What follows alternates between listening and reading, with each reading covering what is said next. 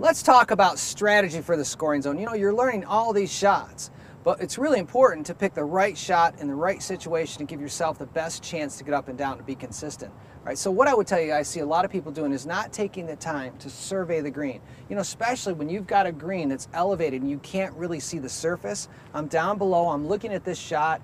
It looks like I have no green to work with no matter what pin I had to go to, whether it's the front pin, the middle, or the back pin.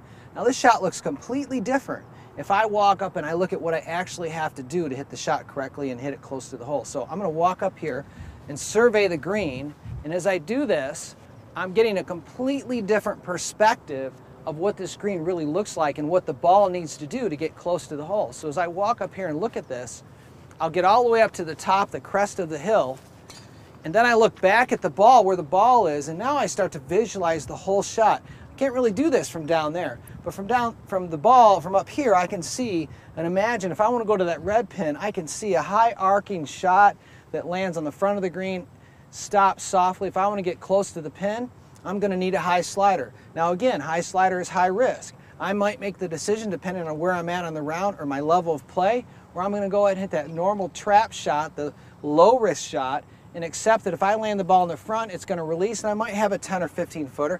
But again, I don't worry about short-siding myself and scooping the ball and leaving it back in here. Now, what's really interesting though is the white pin and the blue pin look completely different from here than they look from down there.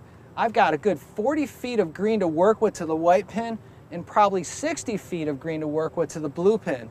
No way do I need to hit a high slider to that white pin to get close.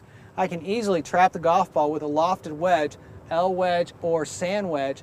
Trap shot gives me a lot better chance to get close to the hole without the risk of a high slider. So my point, make sure that you walk up, survey the green, look at the shot, try to imagine trajectory, landing spot, release, and you'll be much more certain when you're over the golf ball. If you're certain and you're committed, you can be confident and you'll be more consistent.